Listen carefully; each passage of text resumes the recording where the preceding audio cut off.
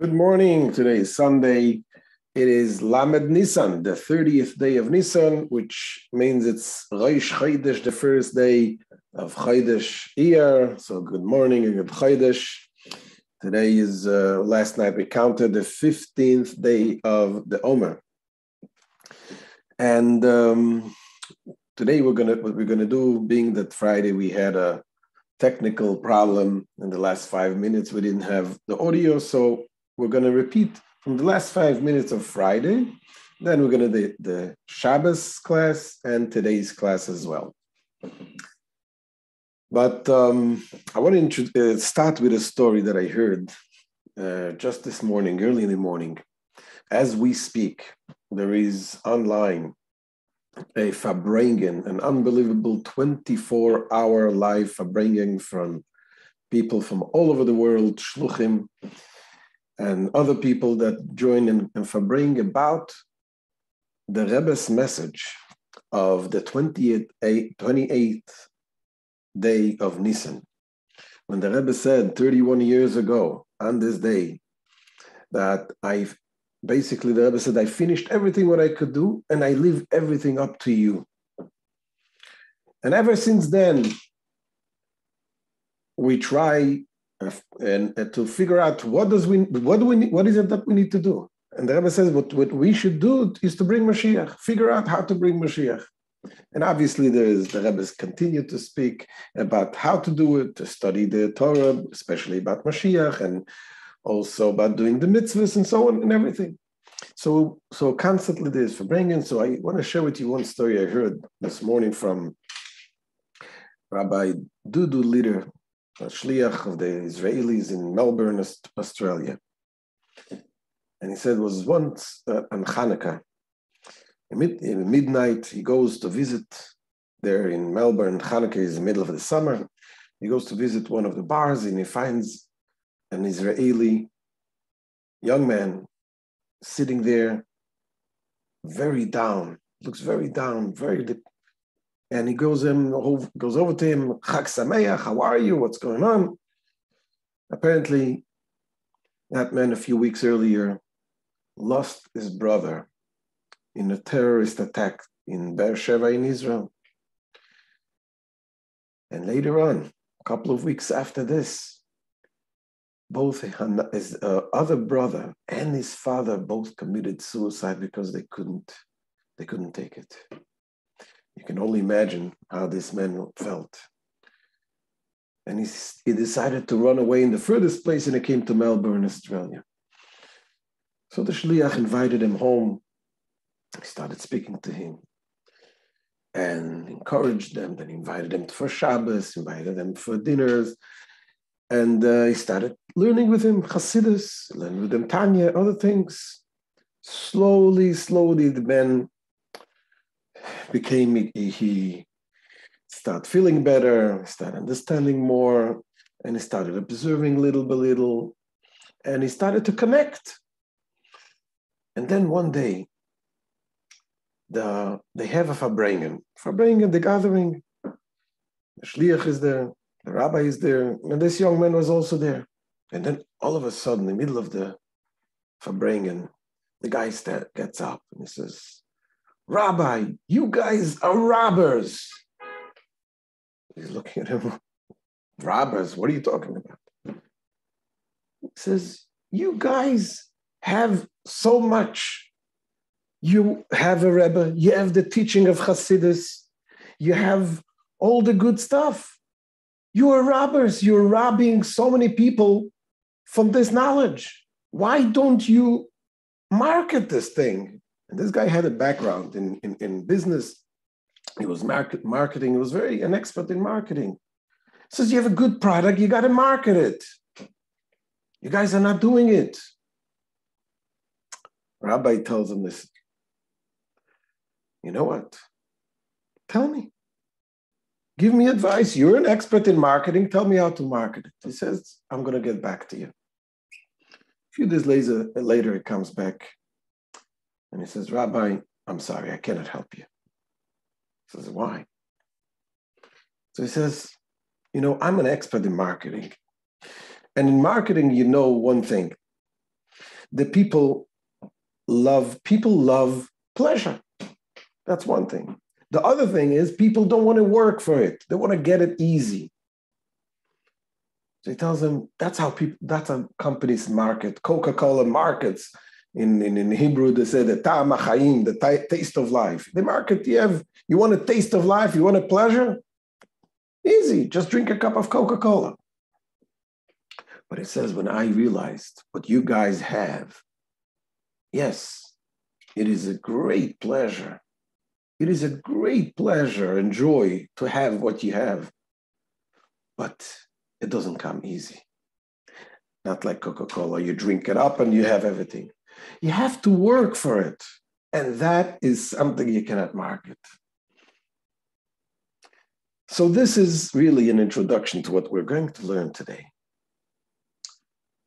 That the Alter Rebbe in the Tanya, in today's lesson, yesterday's lesson, is guiding us and is teaching us how we can achieve the love to Hashem.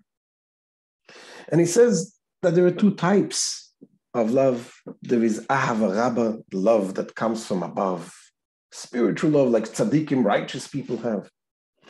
And there is the Ahavat Olam, the love that when you recognize that really everything comes from Hashem, the world comes from Hashem.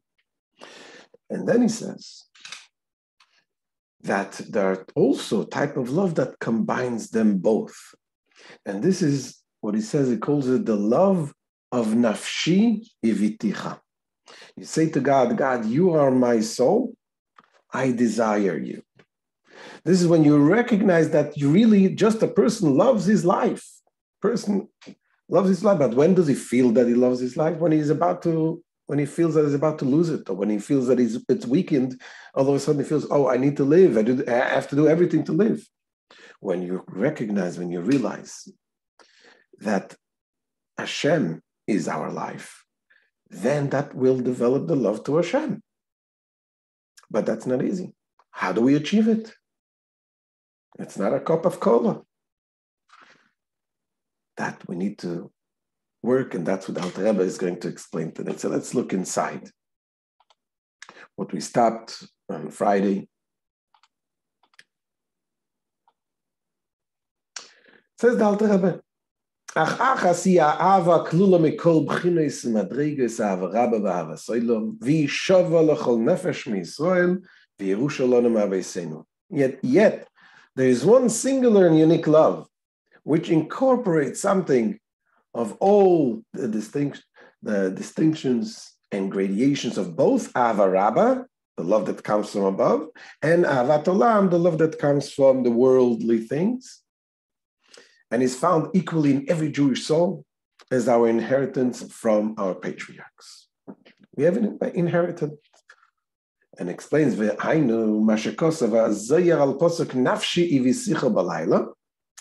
that is what the Zohar says on the verse, my soul, I desire you at night. We explained this on Friday, what it means, that my soul, I desire you at night, seems grammatically incorrect. If you should say, my soul desires you, or I desire you. Here it says, my soul, I desire you at night. And explains that we read it like this, my soul, comma, he's talking to Hashem. He says, God, you are my soul. And I desire you at night. What is at night? As we'll soon see, when it's weakened. When you feel that the weakness of the life, we desire it more. Says the Alter Rebbe, the Yachim lekutche brichu rechimnus de nafshe verucha, kemo de izdap kon ilen begufe vegufer rachim loin vechulu. One should love God with a love of the soul and the spirit as they are attached to the body and the body loves them. This is the interpretation of the verse, my soul, I desire you, which means, it says, V'zeu shekosov nafshi v'sicha k'loima mipnei she'ato Hashem nafshi v'chayai o amitim lekach ivisicha. Which means, since you, God, are my true soul and life, therefore I desire you. Pirush שאני מסווה וסויב לכו כאודם המסווה לחיי נפשי, וכשהוא חלש ומעונה מסווה וסויב שתושב נפשי אליו. That is to say, I long and yearn for you like a man who craves life of his soul, and when he is weak and exhausted, he longs and yearns for his soul to revive him. Literally to return to him, the soul to return to him. And the same thing says,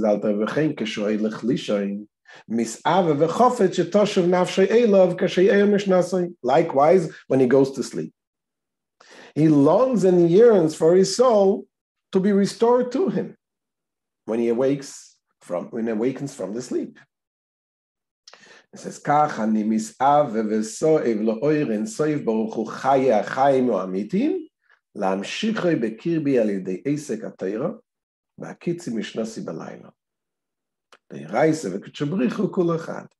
He says, so do I long and yearn to draw within me the infinite light of the blessed Ein Sof of Hashem, of God.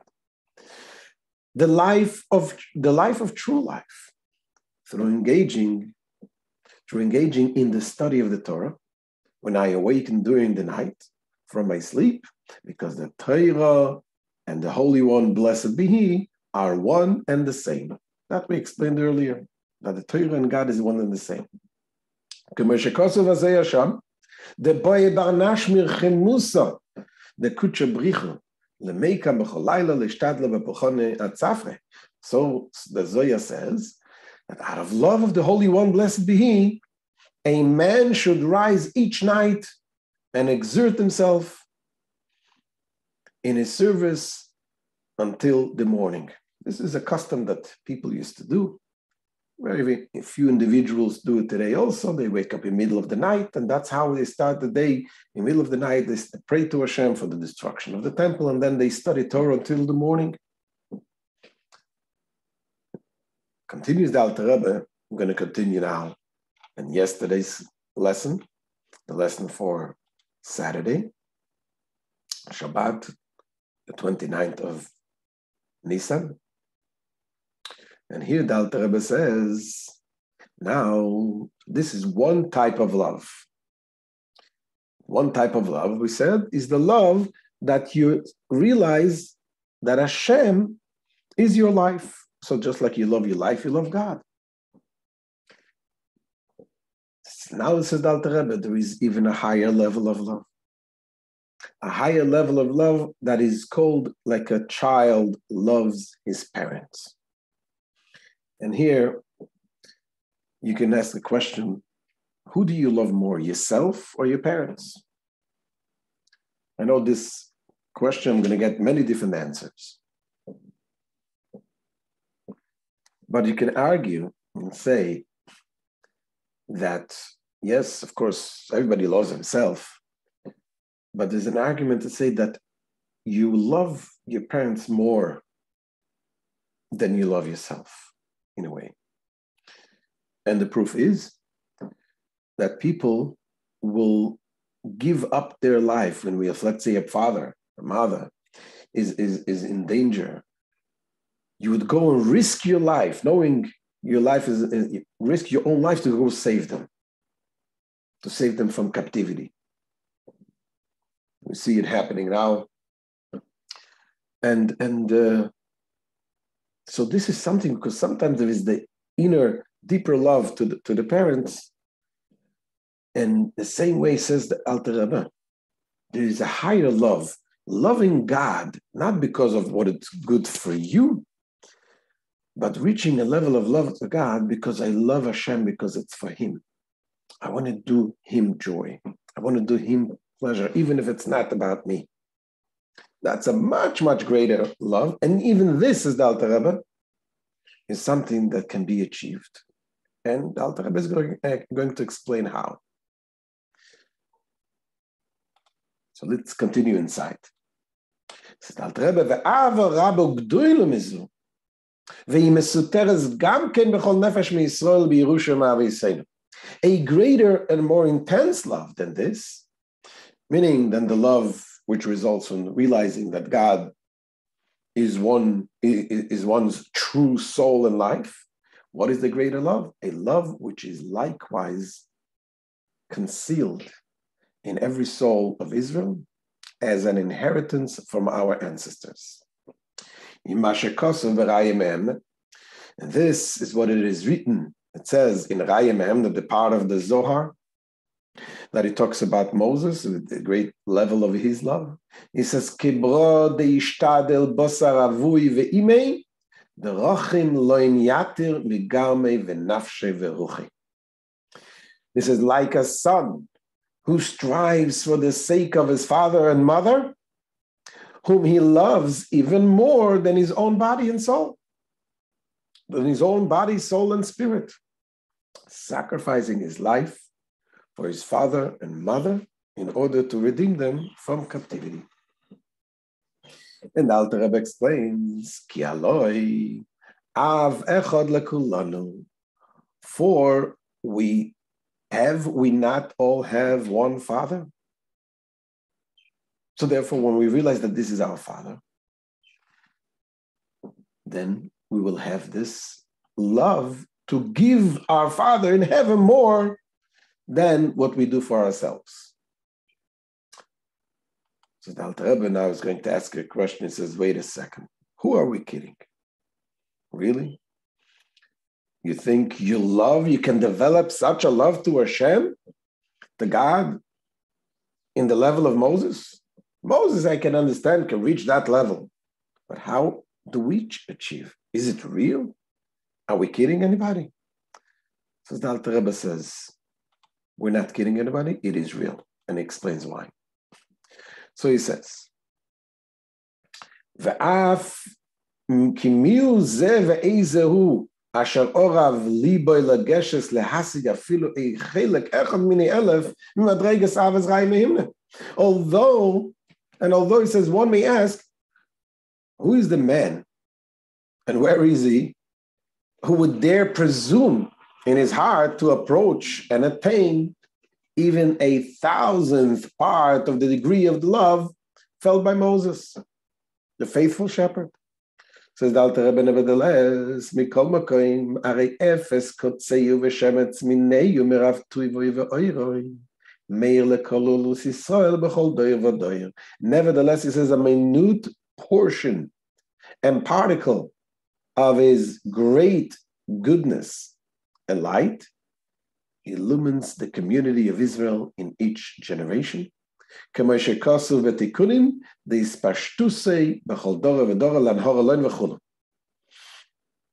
is stated in Tikkunim in the Zohar, that the emanation from him, from Moses, is present in every generation to illuminate them.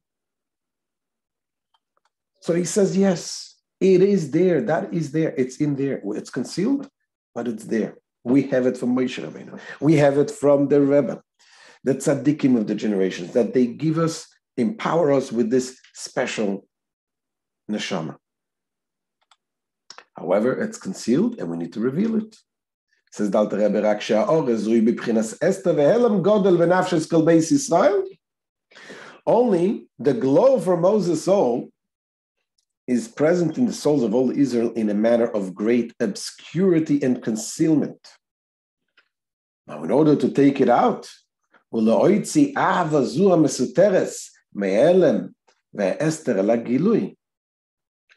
but to bring forth this hidden love from its latency and concealment to a state of revelation,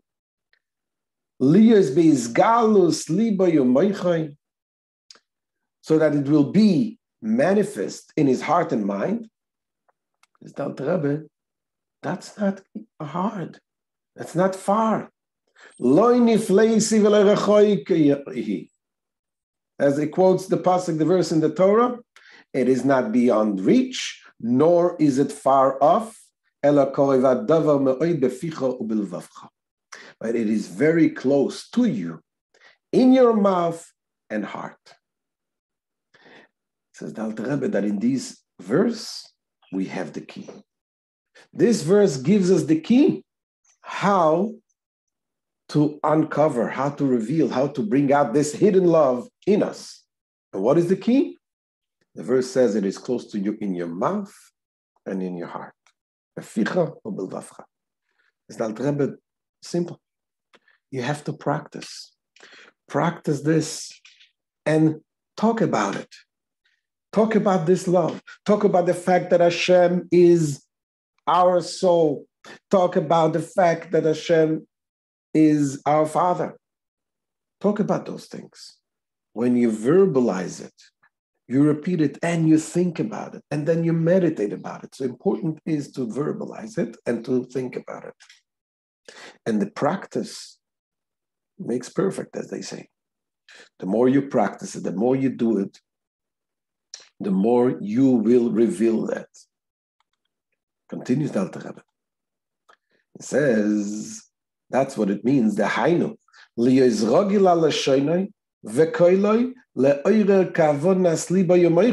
That is to say, it should be habitual with his tongue and voice to arouse the intention of his heart and mind. Because the sound of a voice arouses the devout concentration of heart and mind. That's why in the synagogues, you'll see people, when you pray, you don't just read, you verbalize it, you say it loud. When you say things verbally, it brings out the deepest feelings. So as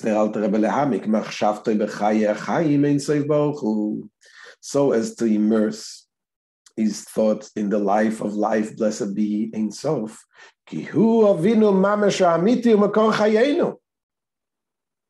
Because he is literally our true Father and the source of our life. And to awaken our love for him like the love of a son, of a son for his father. These two types of loves. Understanding that God is our life and understanding that God is our Father, and just like a son does for his father. And when one accustoms himself to this continually, habit will become nature. That's what practice, and it becomes second nature. Okay, so this is the end of yesterday's class. So everything's understood, right? We practice and we get to love Hashem. So again, the Alter Rebbe asks in today's class, is going to ask, but wait a second. Again, really?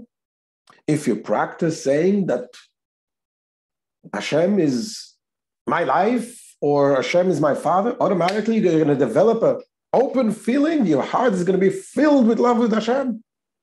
Again, who are we kidding? I understand I'm going to practice and do and feel it, but still, we are still humans. We are still physical beings. We still love our ice cream and steaks. To love, develop feelings to Hashem. That's a good question. And the Alter Rebbe is going to answer, yes. The Alter Rebbe is going to say now that, yes, I know. I know that you cannot achieve on your own. But you know what? The thing here is, think about what is the truth deep inside your heart, not in the revealed way. Is there a deep inside the heart, the love to Hashem? The answer is yes, because inside there is the neshama. And on the other end of this line, do you actually practice the following Hashem's order based on this feeling? And the answer is again, yes. I think about, I meditate about the greatness of Hashem. And I imagine that I have this real love. Let's say that this feeling is not a real feeling, it's just an imagination. But I have the imagination. And when it comes to practice, I do follow the words of Hashem. So in between, the only thing that is lacking, there is a gap. And the gap is about the revealed love. So the Alter Rebbe says, that's no big deal. You do your part. Being that that the feeling is true, except that it's not, you don't feel it. And it leads to the actual action that you follow Hashem's will. Hashem fills the gap and connects your thoughts to the actual action. I was thinking about a metaphor to explain this. Imagine someone is poor, a poor couple. They live, they eat whatever they eat, and whatever they can afford. And they always want to feel like rich people. And they don't have it, but they're not. They couldn't make it. And then one day, the husband says to the wife, honey, let's pretend. Let's pretend that today we are wealthy. We have millions of dollars. We're going to go to the most expensive restaurant. We play with credit card. And we're going to enjoy a day. We're going to enjoy a day like the most wealthy person on earth, that we can enjoy everything. And they go and they have the feeling, and they pretend that they are wealthy people. Do they have the real feeling of a wealthy person? No, but they pretend. And they go and they eat in the restaurant. Who's going to pay the bill? Who knows? They cannot afford it. They're going to have to work for 6 months to afford it. But as soon as they finish the meal, someone tells them, hey, your great uncle just passed away and he left you $50 million. So that day, they didn't know that they had this $50 million. So they had the pretending, the feeling, acting like a wealthy person. But then, the practice they did, and they enjoyed the life of a day like a wealthy person, and they enjoyed a nice restaurant. And then at the end of the day, that came true. So the feeling was real. It's just an example that I thought of. But the idea here is that the Rebbe says, we do have hidden in our heart that love, except we don't feel it in the open. But when we do practice to think about this love and develop it more and more and to live that way, then Hashem elevates us and it connects us to us. So let's look inside in today's lesson of Sunday, the 30th day of Rosh Chodesh, here, the first day of Rosh Chodesh, the 30th day of Nisan. Says the Alter Rebbe again, even it appears to him at first sight that this is an illusion. It's not a real thing, the feeling of Hashem. Says the Alter Rebbe, lo yachush. He needs not be concerned. Why? Because it is intrinsically the absolute truth, by virtue of the hidden love. But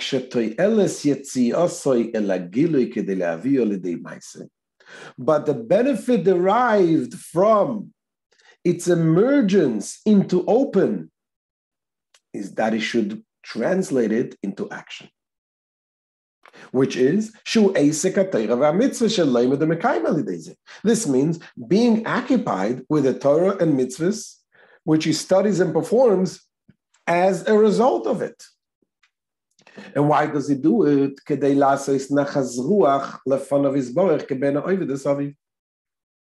the intention of causing gratification to God, like a son serving his father. This is the second level of the love that he says, what you're doing not for your own life, but you're doing for your father. You're giving everything for your father. And that's what they say.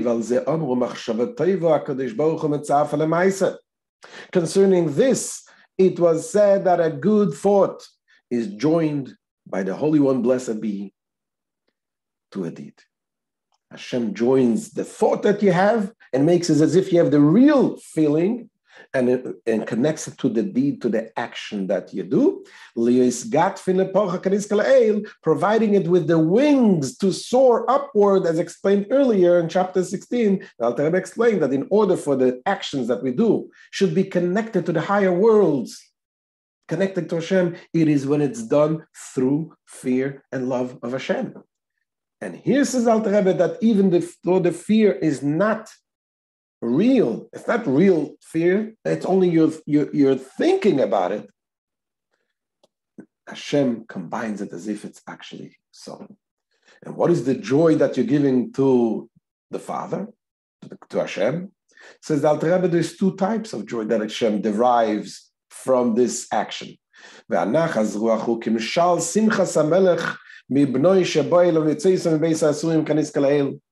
gratification he provides God is akin, by way of illustration used earlier, to the joy of a king whose son returns to him after liberation from captivity.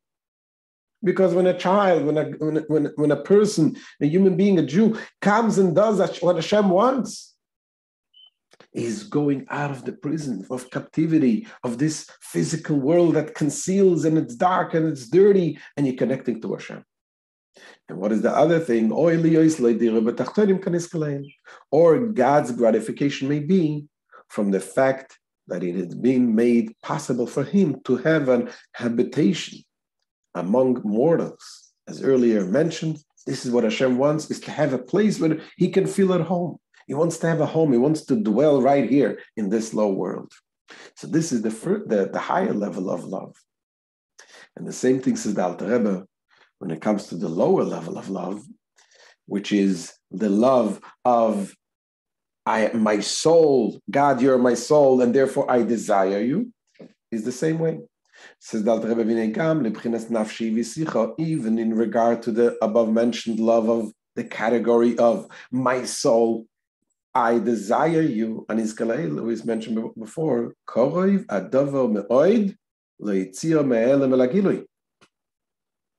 it is readily possible to bring it out of its concealment into the open. How? This is through constant practice with mouth and heart in full accord, so that one's heart should feel what his mouth utters about God's being his true life. So, but what if you cannot do it? What if you think Hashem is my life, but you cannot really feel in a physical, tangible way that you love Hashem and you want Hashem to be your life? Says Alter Rebbe, even though, however, if he cannot bring it into revealed state, this love, nevertheless, he can occupy himself because of this love in the Torah mitzvahs for their own sake,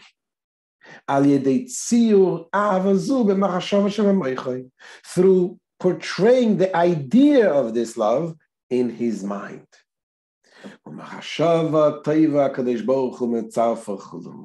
a good thought is united by God. God unites the thought that you have with the actual action that you do. And therefore, even this love also Hashem makes it as if this is a real love. And this is the answer. And this is what we need to market. It's not easy to market it to a person. But we have to work hard to achieve. But when we work hard and we think about the benefits, what is it, the benefits that we live life, a meaningful life, a life of Torah, a life of God, even though we cannot achieve the real tangible feeling of love to God, nevertheless, that the more we think about it, the purer we become, and Hashem connects us and Hashem elevates us. This is the end of the Tanya share. And let us all hope that the action that we do will bring us, that we will fulfill that what the Rebbe told us, tut alles was ihr kennt. You do everything what you can, and we will bring very soon Mashiach now. Amen. All the best.